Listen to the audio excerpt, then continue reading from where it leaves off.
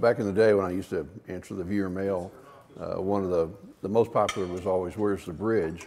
But another popular question was always, how can I get a job at Texas Country Reporter? I don't care what it pays. I don't care. I don't really know a whole lot about television, but I'm absolutely willing to learn because everybody loves the show. So it's one of the kind of places that we get to go out on adventures. So you're literally putting together your own little 6-minute movie.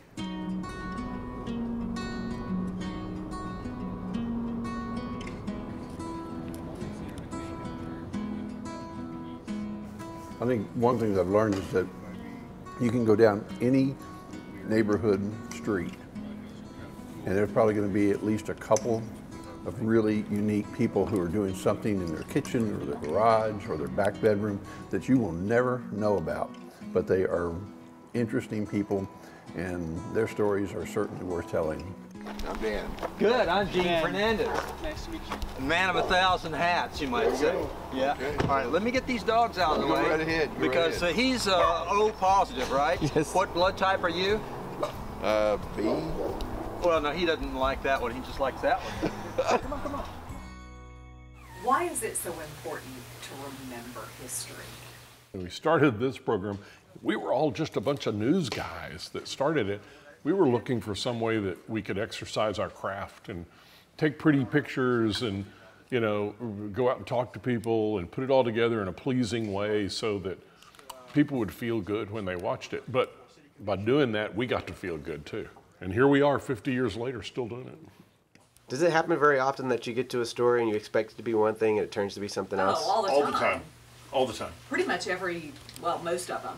You can come out with any number of preconceived notions about, well, this story's going to be like this and like that. They completely flip on you Yeah. every single time. Yeah, very rarely do we come to a story and it's exactly what we thought. But most of the time, it's a lot better than what we thought. Yeah. Minus 12 dB would probably be all right, don't you think? Minus 12 dB, is that a good setting? I have no idea. You know, when I first started, the thing that I liked the most was we were able to go out and do a story and spend an entire day with the people that we were doing a story on and get to know them and make a day out of it and be able to do what we do our craft, tell their story, but we got to, you know, spend the entire day doing it. It's a sweet onion. You've never done that? No, I don't like onions, period. The first day I moved to Dallas in February of 1984, it was a Saturday evening, and I didn't know anybody in Dallas. I had a roommate that had gone to college with. He turns on the television and shows me this TV show. And he just went on about this TV show. And I remember the story. It was a farm family outside of Fort Worth. Come on down. And that was in the February of 1984. And I remember thinking, wow, I kind of like that. Well, I would truly say, after seeing that TV show on my first day in Dallas, Texas, after 33 years, it still is the dream job.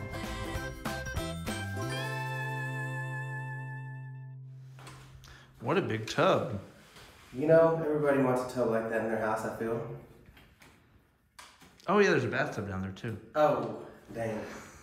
It sometimes does feel like whatever I would do after this wouldn't be as exciting.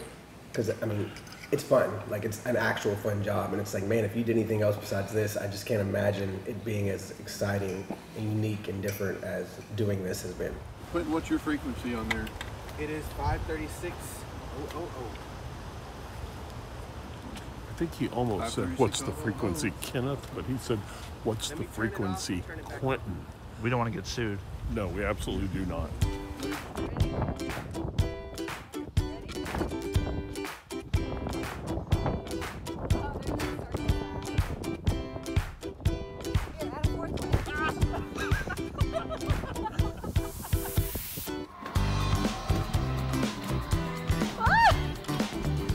To me, this is a family.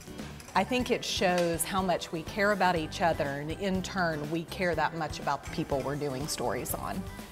And we highlight that in them. That's why I say it's comfort food. I think they view us as friends. Talk about all of your achievements since, you know, starting to make your work, like the botanical garden and stuff like that. It's a relaxing job to the point where you don't think it's a job anymore, because you come into work and you hear all of these stories and you get to hang out with your family basically all day, and so it doesn't feel like work. It also changes like the way you view the world getting to work here and watch the show, because now I'll be driving down the road looking out the window and I'll see some shabby shack on the side of the road and think, I bet the person who owns that has a great story. You know, we've gone into the prisons, we've gone into the governor's mansion, behind the scenes at NASA, yeah, just all these places that we've gotten to, even stuff behind the scenes like in Big Bend, you know, taking us down roads they don't take anybody and show us old abandoned ruins that they don't want anybody knowing about, and we get to see them. In here we have something that looks a lot like a clothespin. Looks like a clothespin, but it's not. It's a C-47 hinged wood clamp. I still am amazed that I even fell into this job. I mean, 30 some odd years ago, and I remember right after I went to work for Texas Country Reporter, I was in a restaurant with some friends and I was overheard saying something by a reporter that knew that I had taken this job, and I had said, I can't believe they pay me for having this much fun. That quote got printed in the newspaper the next day. And then you transform the other ranches. For me, the 22 years I've spent here have been a vacation. This is my retirement job. You just feel really alive when you're out there with a camera shooting. What are you shooting? Trying to get the vehicle going across the bridge. Still, after 33 years, there's nothing better than leaving a story and driving down the highway with the windows rolled down and just thinking about what you just saw, felt, heard. That never goes away. Everyone likes a good story about someone who's doing something to change their world, even if it's a small community of people, and I think that resonates with everyone. Then we took our pencils and... What we're doing is trying to figure out what is it about that person that they're passionate about, what is it that feeds their soul, what is it that warms their heart. Share that with us, and we all get to feel it. Now, I heard that you've been wearing spurs since you were about 2, is that correct? Right through the TV, somehow through the magic of television, people sitting in their living rooms for 50 years have felt those same feelings we get to feel when we're there. That's special.